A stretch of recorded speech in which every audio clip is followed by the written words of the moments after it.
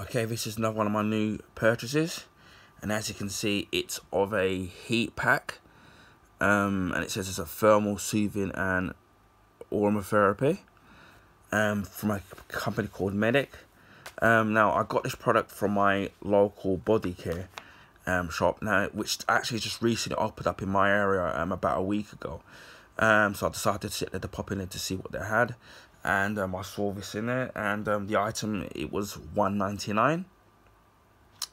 As I've said, it's by a company called Medic, and it's a heat pack thermal soothing aromatherapy, and it says it's a microwavable and reusable.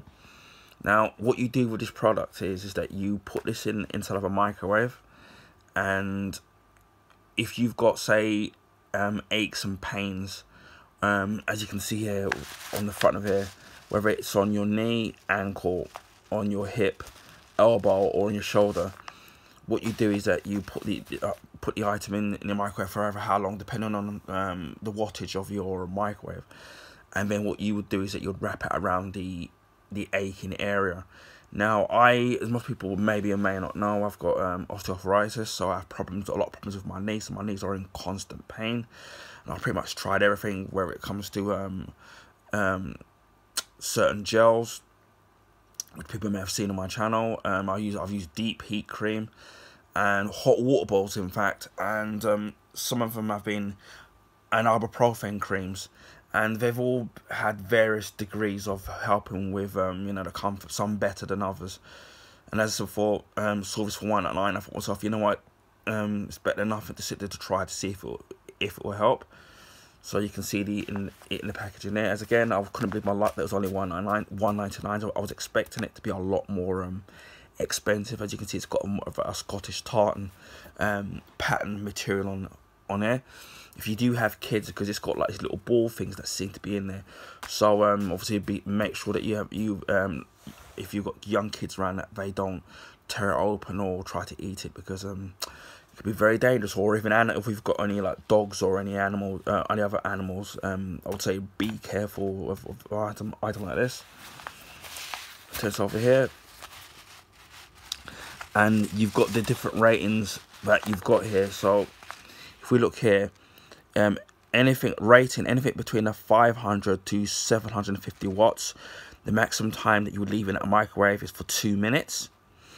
If it's between 750 and 1000 watts, you leave it in a microwave for 1 minute. So as it says here, keep constant watch whilst the heat pack is being heated. Do not leave unattended. Move from microwave oven. Shake to redistribute the contents. If further heating is needed, short bursts of 10 seconds. It says here, check carefully and repeatedly, repeatedly until desired heat. Check the heat pack, it feels comfortable against the skin. So you got there, and as before, this can be reused multiple times. So it's not one of these where you would throw it away and then you're obviously having to keep buying a new one, because you get some of these heat pad things that you can get where you peel off the sticky pad and you put it onto the area, and obviously they last for about several hours, and then once they finish, they harden and then they turn cool, and then eventually you just throw them in the bin, and then obviously you have to buy another one. With this, you don't have to sit there and do that.